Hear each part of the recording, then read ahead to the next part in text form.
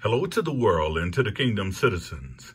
I greet you in the precious holy name of Yeshua Messiah, Yeshua HaMashiach, who said in his word, John 8:32, and ye shall know the truth, and the truth shall make you free. Hi, I'm Dr. John Curry, Ambassador Pan-African, and welcome to the Embassy of the Kingdom of Heaven on Earth. If you want to follow this podcast, please subscribe to JC Global, Embassy TV 1. Ring the bell and hit the thumbs up button. I want to present to you 12 ways Africa civilized the world. 12 ways Africa civilized the world. I think this is a great clip, and I think you're going to benefit strongly for it. All we have to do is to realize, as black folks, we was here before everybody else. And let us take a look at these 12 ways Africa civilized the world. Welcome to this episode. Here are 12 ways Africa civilized the world. Speech is taken for granted today, but it goes without saying that this was probably the most innovative development in human history, for without it, there just would not be any form of civilization at all. The first words spoken by humans were spoken by Africans. Scientist Q.D. Atkinson, formerly of the School of Anthropology at Oxford University, argues that vocal language must have arisen in our species about 50,000 years ago. This conclusion is supported by genetic, archaeological, paleontological, and much other evidence suggesting that language emerged somewhere in sub-Saharan Africa during the Middle Stone Age, according to Atkinson.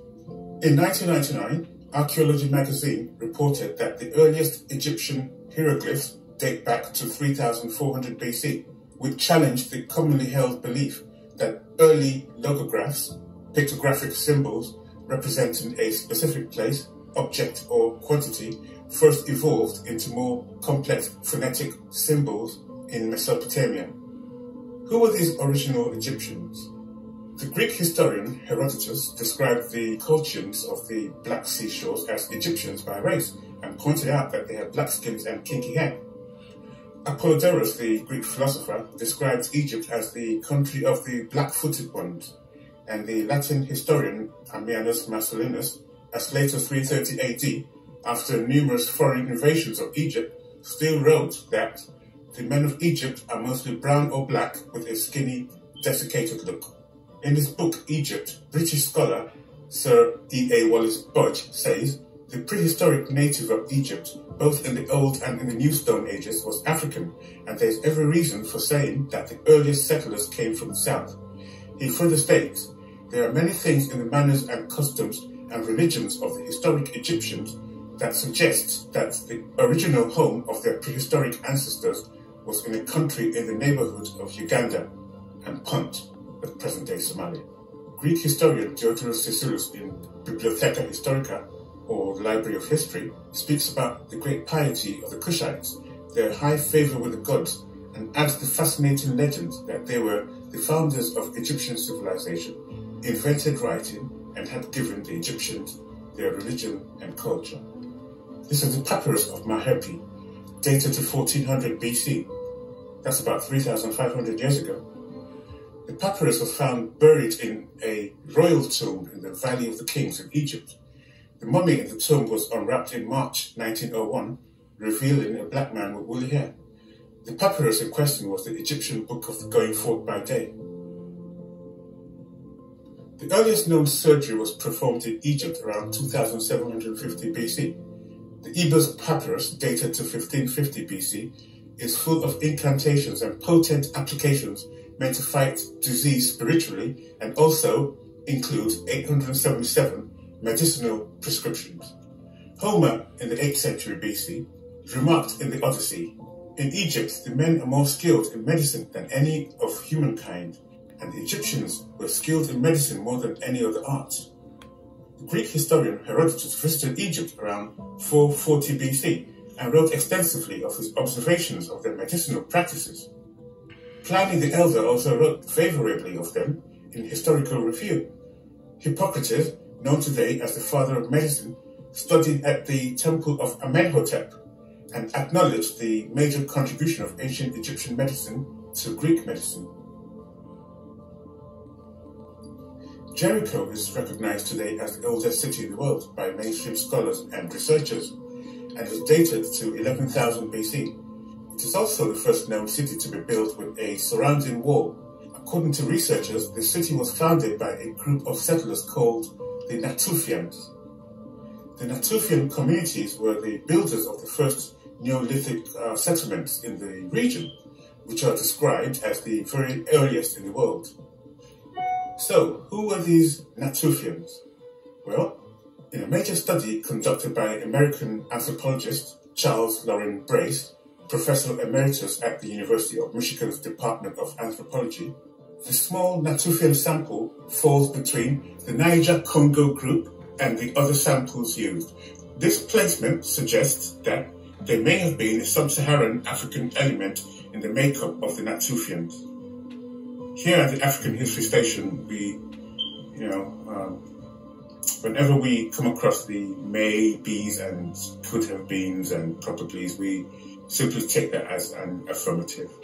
Other scholars, such as Christopher Ehret, a distinguished research professor at UCLA in the United States as well, contend that the Natufian language originated probably in the area of Egypt, the Sahara, Horn of Africa, or Sudan. The invention of mathematics is placed firmly in African prehistory. The oldest known mathematical object is the Lebombo bone, discovered in the Lebombo Mountains of Swaziland and dated to approximately 35,000 BC. It consists of 29 distinct notches cut into a baboon's fibula. Also, prehistoric artifacts discovered in Africa and dated 35,000 years old suggest early attempts to quantify time.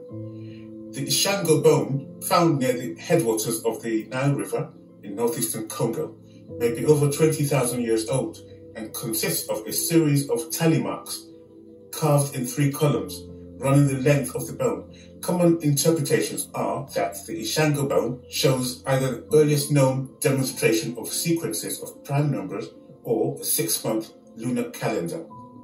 Also, pre-dynastic Egyptians of the 5th century BC pictorially presented geometric designs. Numeral systems have been many and diverse, with the first known written numerals created by Egyptians in Middle Kingdom texts, such as the Rhind mathematical papyrus. The earliest uses of mathematics were in trading, land measurement, painting, and weaving patterns and the recording of time. More complex mathematics did not appear until about 3000 BC, where the Egyptians and Babylonians began using arithmetic, algebra, and geometry for taxation and other financial calculations, for building and construction, and for astronomy. Archaeological evidence has suggested that the ancient Egyptian counting system had origins in Africa south of the Sahara. Also, fractal geometry designs, which are widespread among African cultures south of the Sahara, are also found in Egyptian architecture and cosmological signs, according to researcher Ron Eglash. The Africans of Egypt were the first to develop a 365-day, 12-month calendar. It was a stellar calendar created by observing the stars. The oldest known mine in the archaeological record is the Lion Cave in Swaziland, which radiocarbon dating shows to be about 43,000 years old. Much later on, the Africans of Egypt mined malachite. Quarries for turquoise and copper were also found at various other Nubian sites. The gold mines of Nubia were among the largest and most extensive in the world, and are described by the Greek author Diodorus Siculus. He mentions that fire setting was one method used to break down the hard rock holding the gold. They crushed the ore and ground it to a fine powder before washing the powder for the gold dust. Iron smelting is a form of extractive metallurgy. Its main use is to produce a metal from its ore. This includes production of silver, iron, copper, and other base metals from their ores. Smelting uses heat and a chemical reducing agent to decompose the ore, driving off other elements as gases or slag and leaving just the metal behind. Regarding the history of iron smelting, the very latest research has overturned long-held conventional academic wisdom.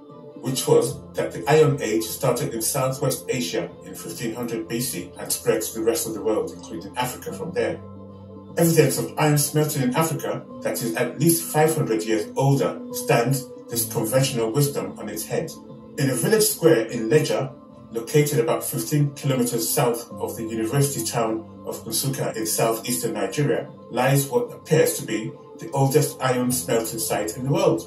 Arranged in crescent shapes with mounds in the middle across a wide sitting area, 100 of bits of smelting debris of slags recently carbon dated to about 2000 BC by a team of archaeologists and other experts from the University of Nigeria in Nsukka and Oxford University in the United Kingdom, with other academic observers from some of the 300 plus universities in Nigeria. Even the production of steel began in Africa. According to Peter Schmidt and Donald H. Avery, in addition, very early instances of carbon steel were found to be in production around 2,000 years before the present in northwest Tanzania, based on complex preheating principles. These discoveries are significant for the history of metallurgy. The history of law links closely to the development of civilization. Stephanus of Byzantium, who is said to represent the opinions of the most ancient Greeks, says that Africa south of the Sahara, which the Greeks called Ethiopia, was the birthplace of law. According to him, Ethiopia was the first established country on the earth, and the Ethiopians were the first who introduced the worship of the gods and who established laws. Ancient Egyptian law, which is derived from African or Ethiopian law, is dated to as far back as 3000 BC and was based on the concept of maths and was characterized by social equality and impartiality. Aristotle added, Egyptians are reputed to be the oldest of nations, but they have always had laws and a political system. Yet again, as it was in Egypt, is as it was in Ethiopia, the ancient father and mother of Egypt. The pyramid texts from the African Empire of Egypt are the oldest known religious texts in the world, dated to about 2400 BC.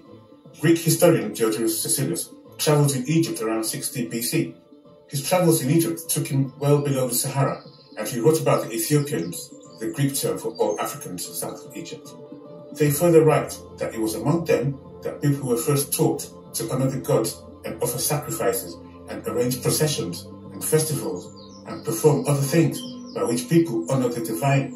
For this reason, their piety is famous among all men, and the sacrifices among the Ethiopians are believed to be particularly pleasing to the divinity. The maritime jade road, established in 2000 BC, is the earliest known international trading network and was established by the indigenous peoples of Taiwan and the Philippines and later expanded throughout Southeast Asia. The network operated for 3,000 years, ending around the 11th century AD. So, who were these indigenous Taiwanese and Filipinos establishing international shipping and trade networks 1,200 years before the birth of Greece? Ancient Chinese reports speak about them as being people with dark skin, short and small body stature, frizzy hair, also known as nappy hair. Regarding the Philippines, research scientist Dr. Howard McCoggan tells us that the Negrito groups are considered to be the earliest inhabitants of the Philippines. In 1825, Arnold Hermann Heeren, professor of history and politics in the University of Göttingen in Germany, and an expert in the economic interpretation of history, published in his great work Eden Uber that it was among these ancient black people of Africa and Asia that international trade was first developed. Philosophy is the study of general and fundamental problems, such as those connected with reality, existence, knowledge, values, reason, mind, and language. Philosophy is distinguished from other ways of addressing such problems by its critical, generally systematic approach and its reliance on rational argument. Philosophy in Africa has a rich and varied history, dating from pre-dynastic Egypt. Arguably central to the ancients was the conception of Ma'at, which roughly translated refers to justice, truth, or simply that which is right. One of the earliest works of political philosophy was the maxims of Ptah Hotep, which were taught to Egyptian schoolboys for centuries, Another well-known philosopher was Amenapt, active in the 12th century BC. Ancient Egyptian philosophers made extremely important contributions to Greek philosophy and the later religious philosophy of Christianity and Islam. Ancient Egyptian philosophy was credited by the ancient Greeks as being the beginning of philosophy. Several of the ancient Greek philosophers regarded Egypt as a place of wisdom and philosophy. Isocrates, born in 436 BC, states that all men agree that the Egyptians are the healthiest and most long-lived of men, and then for the soul, they introduced philosophy's training, a pursuit which has the power not only to establish laws, but also to investigate the nature of the universe. He declared that Greek writers traveled to Egypt to seek knowledge. One of them was Pythagoras, who was first to bring to the Greeks all philosophy, according to Isocrates. In Plato's Timaeus, Socrates quotes the ancient Egyptian wise men when the Greek lawmaker Solon traveled to Egypt around 550 BC to learn philosophy, where he was told by the African priests, "O Solon, Solon, you Greeks are children in the mysteries."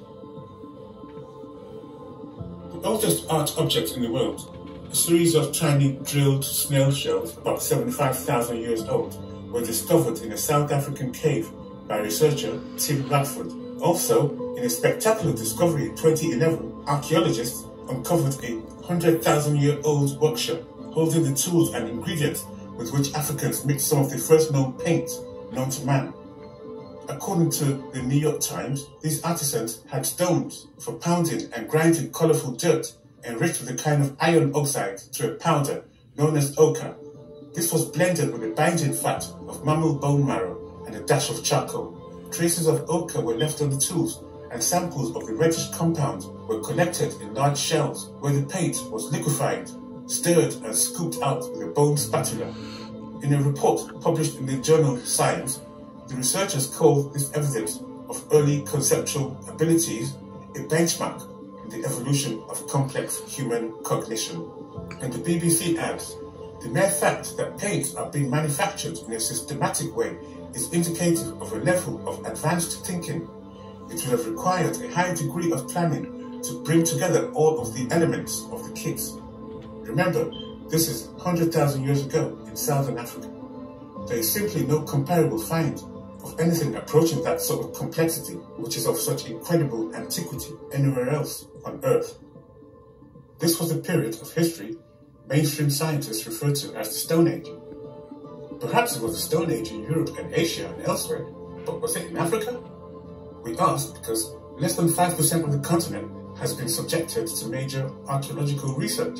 This early paint manufacturing in Africa is the oldest known technological process to have been undertaken by humans. Manufacturing of paint is something most countries do not do even today, and they have to import their paint. Even in Africa, only a few countries like South Africa, Nigeria and Egypt manufacture paint. Who knows what else Africans were manufacturing 100,000 years ago that's now lost or buried in the ruins of antiquity? For more than any pyramid or great temples or cities of African history, these findings of Africans combining chemicals and compounds to manufacture paint 100,000 years ago, a full 90,000 years before our oldest written records, is the single scientific discovery that makes Africa the indisputable cradle of world civilization. So there we have it. Speech, writing, cities and architecture, mathematics, mining of minerals, iron smelting, religion, law, international trade, philosophy, and art. Where would our world be today without these early advancements? These fundamentals upon which our modern civilization is built. And what's left for us to say today but, thank you, Mother Africa. There could be no us without you. Thanks for watching this episode. Remember to like, comment, and subscribe, and look out for the next one on Africa's great civilizations.